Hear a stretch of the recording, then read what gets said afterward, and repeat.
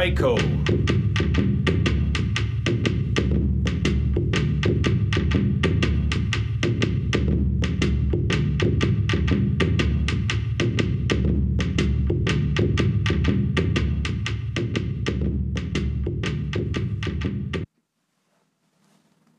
Konnichiwa. Watashi wa Kalani desu. Arashaimase. Welcome, I'm Kalani. Welcome to World Drum Club. We're looking at and listening to taiko drums, right? Wrong. Because... All right, I'm going to show you guys what I was doing. I'm just having fun with you. But that video, the one you were watching at the beginning, is of the Japanese taiko group Kodo. And I'll leave a link to that video below. You've probably seen it if you're into drumming. But I was actually talking to my wife this morning, who is from Japan, from Osaka, by the way. And I was commenting on this. This is a, well, it's a drum right now.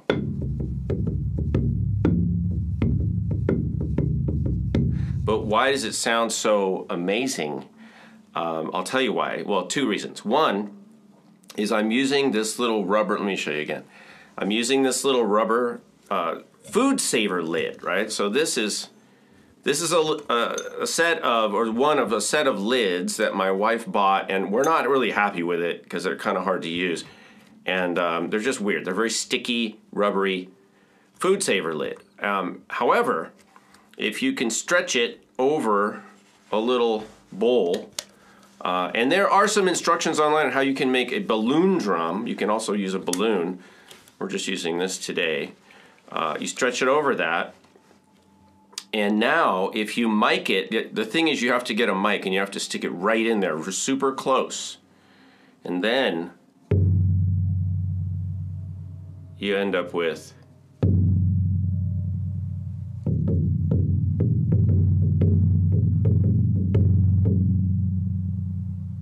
And that's pretty exciting. You can also, look at this, you guys. You can also pinch it, right? Let me get closer.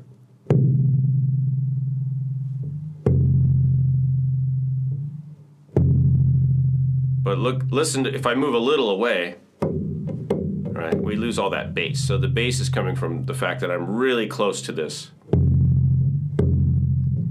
So that's just a little cheat. If you wanted to record some music for yourself and you wanted to emulate some large drums, you can actually do it with a very tiny drum.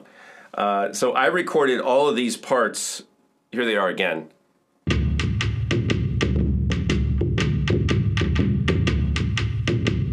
It's all this. And I could add some other Kodo-like sounds, like for example, let me do this one.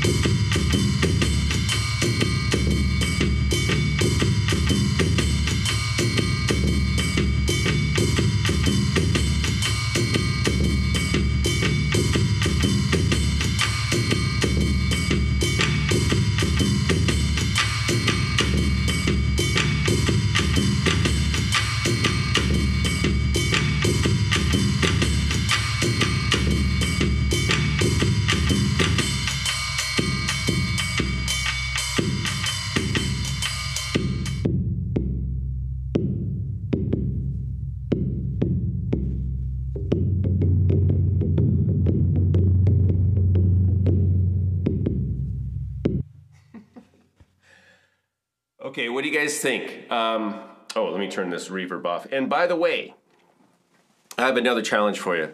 If any of you can identify this piece of classic flatware, not flatware, whatever you call it, it's a bowl, a dish set.